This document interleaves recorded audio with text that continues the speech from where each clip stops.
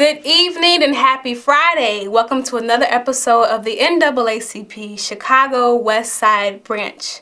I'm your host, Tara Levy, and tonight we have a wonderful guest. My good friend, my play cousin, Edward Evans. Mr. Evans is a up-and-coming songwriter, actor, and just all-around amazing artist based here in Chicago. Mr. Evans, welcome. Thank you, Miss Levy. It's a pleasure to be here. So, we're going to talk about a really important topic tonight. It's about our lovely city, Chicago, and talking about what it means to us. The makings of our Chicago. That includes the West Side, the South Side, the North Side, and those in between. For example, I was born in Oak Park, but because all of my livelihood is so based on the West Side of Chicago, I claim myself as like an honorary member of the West Side. West Side. West Side, aka the best side. But we have love for all. And tonight we're going to showcase just the different talents and the different gems that are located on the West Side, South Side, and all of North Side. Edward also is from Oak Park, but you've been all around too.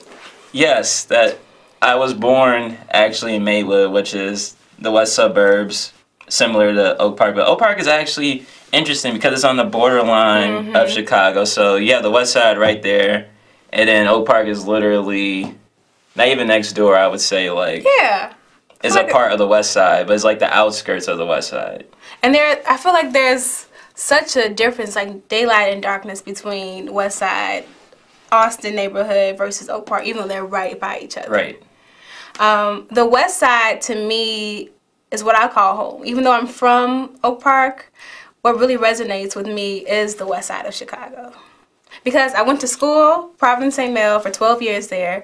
I go to church in Austin. My family's from Austin. So I really call that home. And plus, we have the best chicken ever. I say Uncle Remus. Uncle Remus. All those Southsiders may want to argue and say Harold's, but I'm going to say it's Uncle Remus. And we originated footworking. We did originate footworking. There's so much culture, there's so much art. Love to the Pope. On the West Side. Shout out to the Pope. We're actually going to feature this really cool video of footworking, how it originated on the West Side. I'm really excited about that.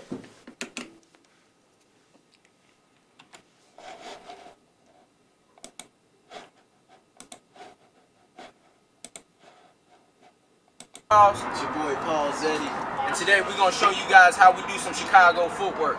This move is called the Erkin Jerk.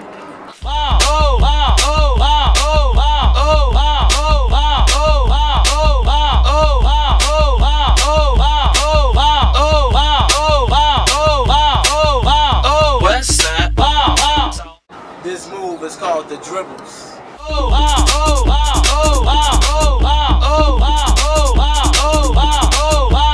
West side, south side, west side, south side, west side, south side. This move is called the ghost. Where your ghost at? Where your ghost at? Where your ghost at? Where your ghost at? Where your ghost at? Where your ghost at? Where your ghost at? Where your ghost at? Where your ghost at? Where your ghost at? Where your ghost at? Where your ghost at? Where your ghost at? Where your ghost at?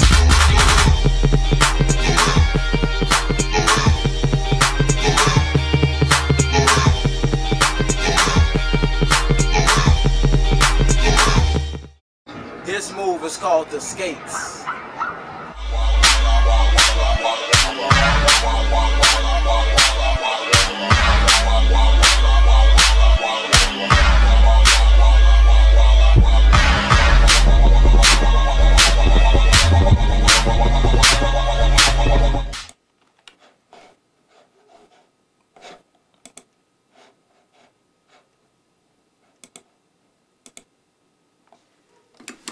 So as you can see, there's a lot of talent, a lot of high energy here on the West Side, but we'd be remiss not to also show love to the other sides of Chicago. Chicago, our great city, is home to over 20 neighborhoods in the city. We talked about the West Side, so that includes the Garfield Park, Austin, Humboldt Park area. Oftentimes, that area doesn't get a lot of love. The Dome is there, the Gold Dome, where a lot of us play basketball. I remember, again, I went to Providence St. Mel for 12 years. I would go after school to the programming at the Golden Dome. The conservatory is right down the street from the Golden Dome. So there's a lot of beauty, a lot of richness on the west side of Chicago. We want to definitely get that some love. And a lot of people I know are really big fans of Bronzeville. Bronzeville is a historic neighborhood on the city's Chicago South Side. It's like the Black Mecca, like a Harlem, but of Chicago. A lot of great arts and culture. Gallery Gashard is a beautiful Black-owned gallery there. The South Side includes areas like Hyde Park, Kenwood, South Loop, South Shore, and even my honorary cousin, I love him. I feel like he's my cousin, Chance. Chance the rapper. So we're going to hear from my cousin Chance about his feelings towards Chicago.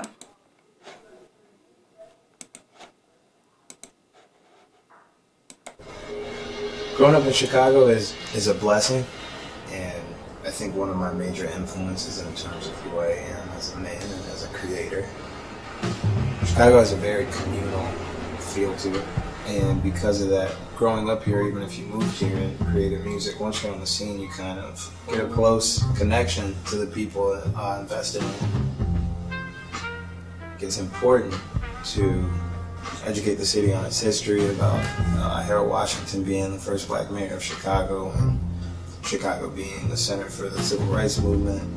I think it's just important to engage kids, because everybody's a kid at one point, and everybody hopefully gets to be an adult, and I've always liked to interact with kids on a dance level, on a teaching level.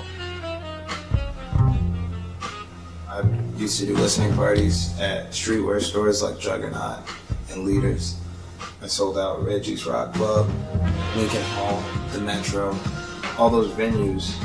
You know, there was a point where hip-hop wasn't their forte or what they did at all. And my generation, I think, brought hip-hop back and brought those hip-hop tickets back. And now those are our most popular shows in the city. Those are what sells out every weekend or every other weekend.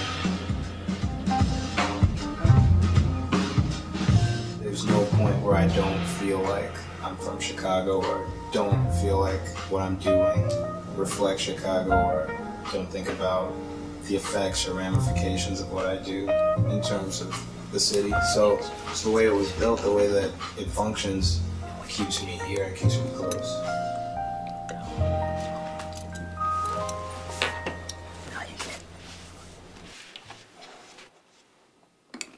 Alright, so that was my cousin Chance. I just think he's doing such great work with Chicago Public Schools, getting funding for that. What if you never had to worry about getting and just really just giving Chicago some positive publicity. Because again, our city is a great city. We do have our issues, but I think we still need to give our city some love. Also, Chance does a lot of outreach programs and through his organization, Social Works.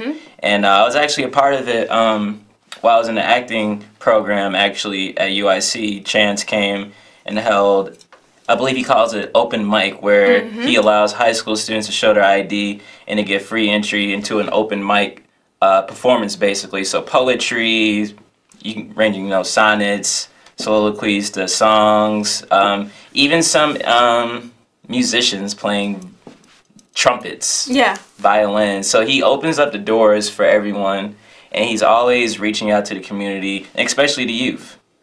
So because you're like born and raised, I would say, in Chicago, what have been like some of your experiences with growing up in Oak Park, a western suburb, but also like living and thrive as an adult in Chicago? Well, I would say growing up in Oak Park, I saw the Midwest for what it was. So it's very black and white here versus, I would say, in New York or the West Coast, LA, where it's African, Italian, you either identify as black or white. And that's really the division I had growing up, is either black or white. And Oak Park is the same thing, black and white. So low income, high income, we're all really middle class, upper middle class, but they love to have that division, that split. So I even grew up with Vic Menza's manager, Cody Kazarian, and growing up around these different artists and kind of seeing behind the scenes of what goes on. It's all very intricate and interesting, but it all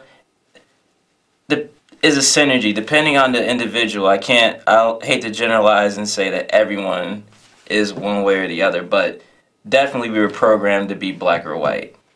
You would say living in Oak Park? I would say so. Okay. It looks like we have a caller. Let's see. Hello, caller? Oh, did we lose him? Did we lose him?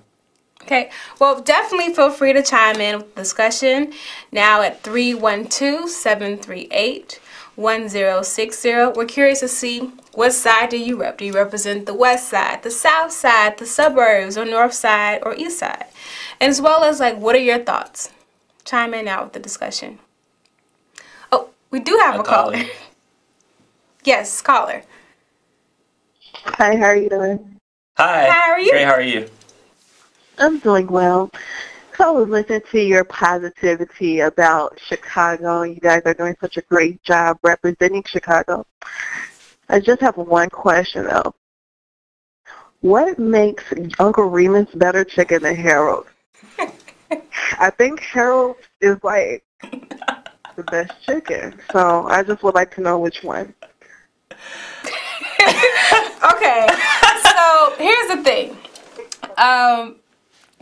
Thank you for calling in. We love it when people call in and watch our show.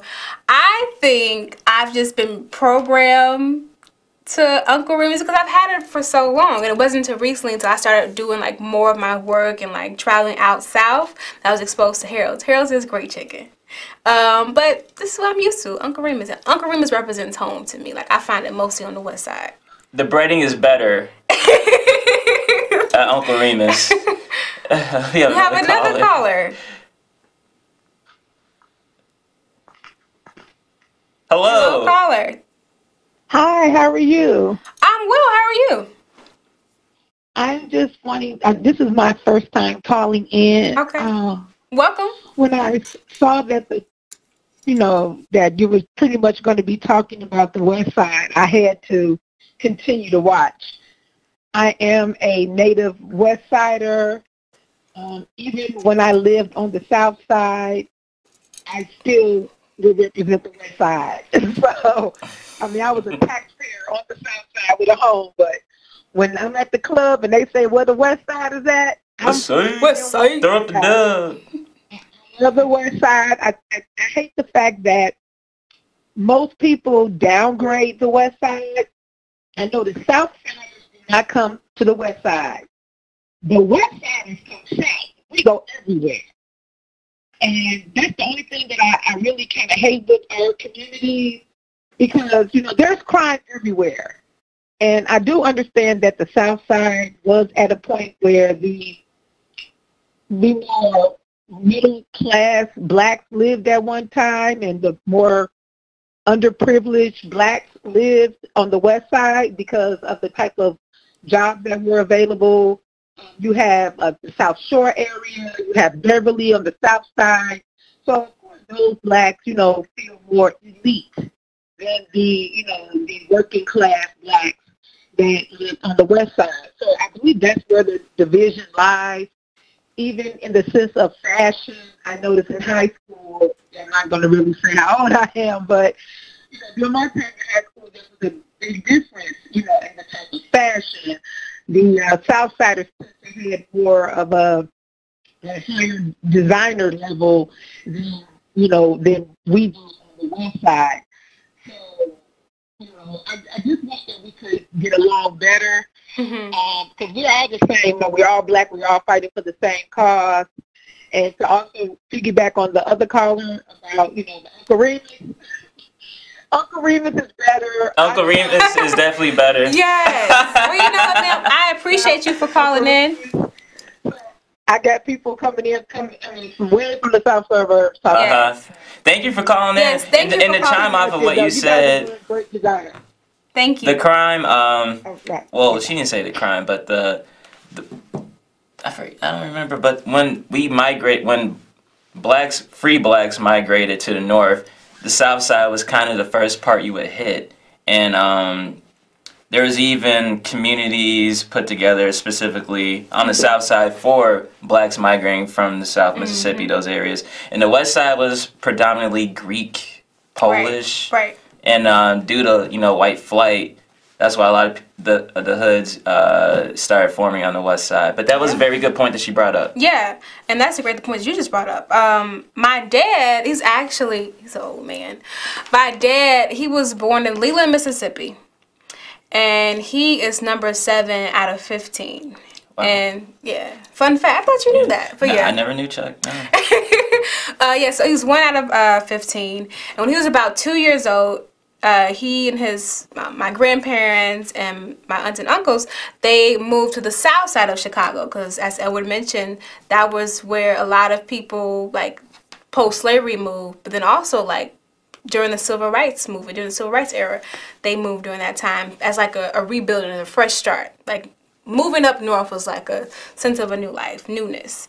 And because there was pretty much like white people inhabiting the west side of Chicago, we weren't welcome there.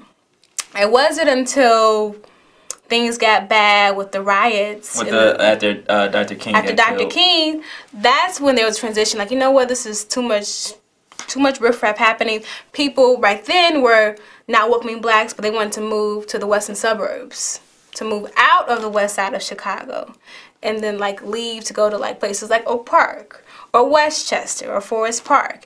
And that's when black people moved into the city because it was cheaper. But now you see with gentrification, there's a switch. They want their spots back. They're raising rent. They're raising things like gas prices. Why in North Lawndale is almost $4 for gas? I can go to Oak Park. I can go to LaGrange and it's like $3 maybe. Yeah. You know? So it's like there are signs like that. Well, you can see there's a shift that's on its way. What do you think would be like, not a cure, but like a way to... A remedy. A remedy to gentrification, especially when you see it happening so frequently now. Well, I've heard it's happening in almost every major city. I heard Brooklyn is getting, there's a lot of Whole Foods popping up in Brooklyn. A lot of people walking their dogs late at night, a lot of joggers. A solution to really... I mean, I know black... evolution takes place. Black homeowners are needed. And I don't think that having more grocery stores in our community is a bad thing. We need fresh produce in inner cities on the west side of Chicago. We need those things. But when you try to push those people out, therein lies the problem. When you want to raise your rent for those who can really afford to pay what it is now, that's a problem. And that tells the narrative that black people there are not welcomed and they should move elsewhere. And black people are actually the #1 consumer. Well, African Americans are the #1 consumer in America. You can Google that to fact check me. And they're actually closing a Target over east. I can't remember the exact location, but they said due to low traffic, but then they're opening one, I believe, closer to like Hyde Park, like around University of Chicago. And it really doesn't make sense. You get the better resources to this demographic and then take it away from another demographic. If you're not getting the results you're looking for, okay, but that seemed like a false narrative to me, and I did my research on it. And I hope there comes a solution in the near future for gentrification. Absolutely. And we can all coexist without having and I feel such like a split. I think Chicago, I love my city. This is where I call home. But there's such a division within the different neighborhoods. But let's take a look at our map. Like, you can pinpoint where certain people live. Okay, Garfield Park, you can predict, okay, those are mostly black people. You go to Pilsen, most Hispanic population. You go to Greektown, which is right by Garfield Park, a whole different community. And I believe that since we all are, like, right by each other, why not find a way to just, as you say, coexist. And not try to push certain groups out of a neighborhood. But again, we are here to still share a positive light on Chicago because we have so many great things going on. Another way to make Chicago the city that you want to see it is to make sure you get out the vote. We have a lot of people running for mayor for the city of Chicago coming up. Be informed. Be informed. Make sure you do your research of those who are running to be your next elected official. Because they have a lot of say, a lot of power with how they're going to make Chicago. Are you endorsing anyone, Terry? We are not endorsing anyone. Are you? I didn't say you. But, you know, feel free to holler at me after the show and we can talk about who I'm, you know, supporting. Viewing. You know, I would like to see representation. I would say that. You know, it would be nice to have, like, maybe a black female mayor one day. That's all. I like the sound of that. You know.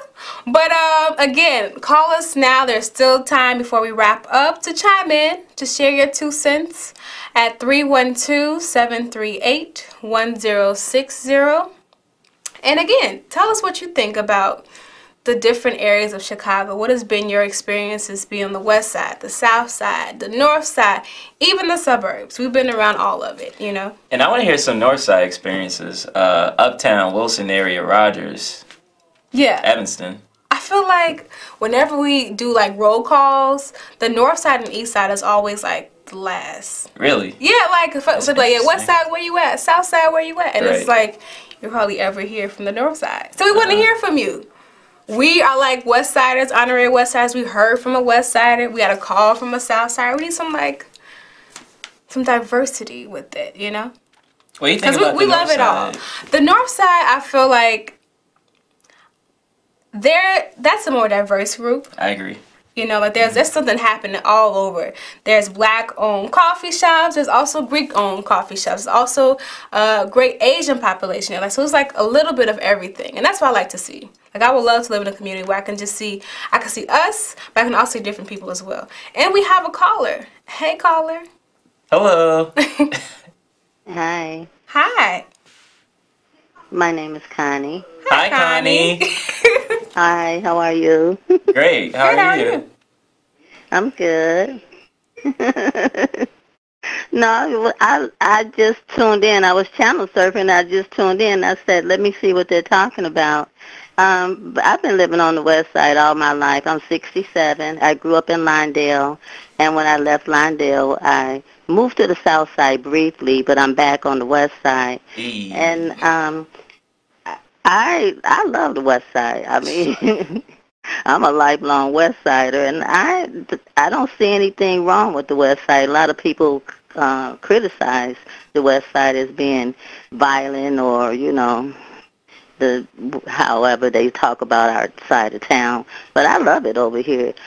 I do a lot of my shopping and stuff in the western suburbs because I feel I don't like to get my business out there, but my neighborhood can't serve my needs. That's what I'm trying to say.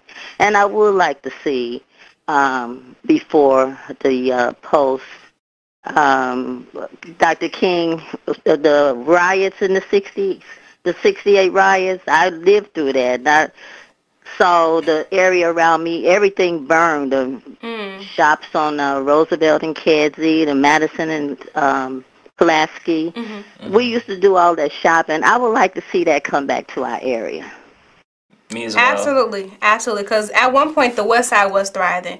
Madison Street, a lot of black-owned businesses there. Chicago Avenue. Chicago is still a very big hub for a lot of black-owned businesses. There. We got to get it back up, y'all. We have to. If not us, then who? Right. You know? That's what I'm thinking. You know, I don't know what I can do, but I mean, I'm not a business owner. I'm a retired hospital worker. I was a cancer registrar. I worked at Rush University, Loyola, West Suburban, and St. Elizabeth's hospitals.